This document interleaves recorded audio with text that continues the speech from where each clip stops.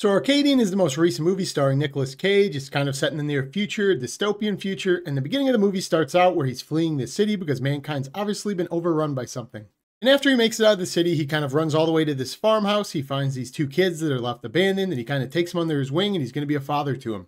And from this point, we're going to fast forward about 15 years or so into the present day where you have Nick Cage raising these two sons, and they're kind of living amongst themselves into the woods because mankind is kind of burnt out at this point.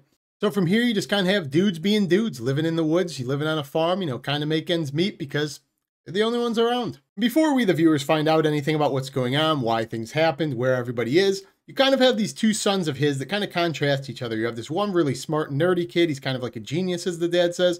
The other kid's kind of like a jock, and his whole thing is he's kind of just has this thing for the neighboring farm girl. And that's kind of important because you're going to spend a lot of the movie just getting to know the characters in this movie. I don't know how it was marketed really. I didn't really follow the trailer, the hype, or anything around this movie, but it really is kind of like a coming-of-age, slow burn drama about family more than it is about the monsters. So starting off with the most obvious positive in the way they could market this movie, it stars Nick Cage. And me personally, I'm happy to see him back on the big screen actually, somewhere in a movie theater. I know he keeps doing these like indie movies like Pig, Willy's Wonderland, stuff like that where he finds himself on streaming services, but I'm actually glad he made it to the theaters again. Because I would imagine the conversation of getting Nicolas Cage went a little something like this. Nicky, how you doing, man? Yeah, we'd love to have you on, but you only got 20 minutes? You gotta catch a flight? Yeah, don't worry, man, head over. We'll fit your scenes in right now. Because the way this movie starts off, you'd be led to believe that like Nicolas Cage is going to carry the entire movie, but due to circumstances within the movie, he kind of just goes MIA for about an hour or so. So in actuality, what you end up following is his two kids, actually, the brainiac and kind of the jockey kid. And it's kind of weird because it's trying to balance like 5 tempos at once. You have this like monster movie in the background. You have this nerdy kid who's trying to experiment with things, learn about the creatures. You kind of have this like love story where the jock's going over to this neighboring farm and he's just trying to flirt with one of the neighboring girls.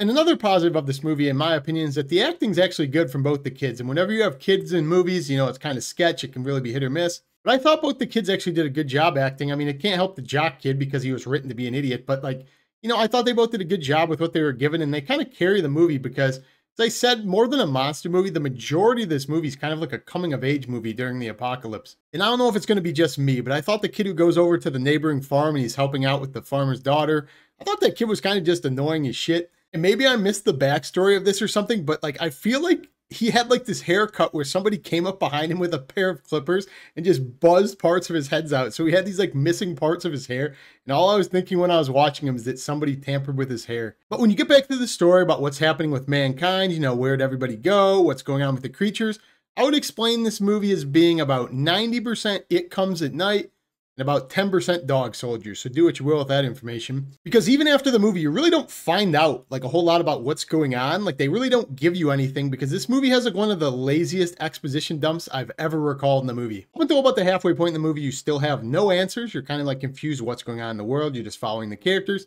You have the jockey kid talking to the farmer's daughter. They're kind of flirting. They play this game called Let's Describe What Happened to the World in 10 seconds. Not subtle. And during this little game they've created, the two of them take turns doing their little 10-second segments, kind of just giving you a complete overview in a couple sentences of what happened to the world, because you don't see it. They just tell you what happened. I mean, I don't know. It's just a minor detail to me, but I mean, I've seen exposition dumps that are lazy where they got to catch you up and stuff, but that was one of the most obvious cliche ones I've seen in a long time. And after you get your little exposition dump, you start figuring what's going on. You figure they're going to start showing you and stuff. Where this movie clearly suffers the most is obviously it's very, very low budget. And that's not to say I hate low budget movies. I like a lot of low budget movies. I didn't even hate this movie, but this movie suffers a lot because it wants to have this unique creature design, but the budget is obviously so low, it just needs to become a CGI shit show at a certain point. And if there's one recommendation I can give you going into this movie, it's pop a Dramamine and buy some night vision goggles because this movie is shaky as shit. And it is pitch black. You cannot see half of this movie's design. And that's not a knock on the general cinematography. When you're in like the day, when they're doing like the farm work and stuff, I think the movie looks good. But the problem is obviously they're trying to hide a low budget. You've all seen a movie where whenever the monster comes, the screen just starts kind of going like this and you can't see anything. That's one of these movies. And again, I don't know if it's just me, but everything in this movie for some reason was kind of making me nauseous the way it was filmed. I mean, just the way I'm talking to you, like when you're seeing the characters talk, every scene like this has a shaky cam. It's like somebody was holding the camera like this the whole time and they had no tripods. When you do get to some of the reveals about the monsters, how they're designed, how they look, some of it's actually pretty cool, like the creature design, what they're making the creatures do. But I was struggling to see what was going on because it's such a CGI show and it's so dark to hide it. you kind of have trouble making out what's even going on in any of the scenes with them. So much so, in fact, I couldn't even tell you right now definitively like what it looked like. If you gave me a piece of paper and said, draw the monster, I have an idea in my head of like the concept of what they were trying to do. But when I'm thinking about it, like there were so many like hodgepodges of like different angles and what it looked like. I have no idea what this monster is supposed to look like. The most memorable design choice of what they have the monsters doing is the monsters will like flap their jaws and teeth really quick, like one of those fake pairs of teeth that you wind up that just go. And at first I thought it was kind of a cool dynamic. I'd never seen a monster do that, but the longer it went on, the more I just started laughing. And at a certain point, I started laughing out loud in the theater. So yeah, I wasn't like a super huge fan of the monster design. It wasn't the worst I've ever seen. I'll give him credit for uniqueness, but definitely could have been better. And something else this movie really likes to do, especially towards the end, is it's very, very dark. You have a hard time seeing a lot of the scenes. They flashbang you about 3 to 5 times in the past 10 minutes.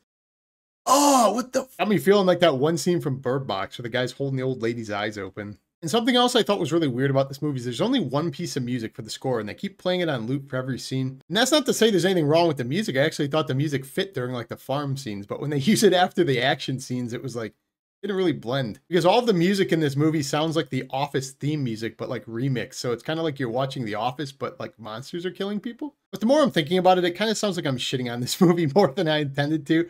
I didn't actually mind this movie. It was fine. I've seen plenty worse, especially monster movies. The fact that it went for a unique monster design. I'm always a fan of creature movies, and you know, I'll give them the benefit of the doubt. So with that, if I had to give Arcadian a rating, I would have to say you could do worse, and you probably have.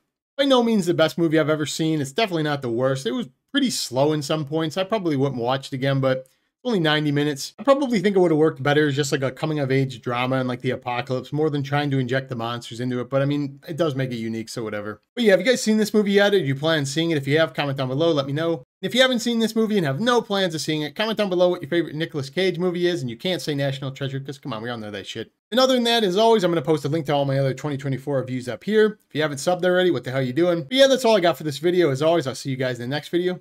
Peace.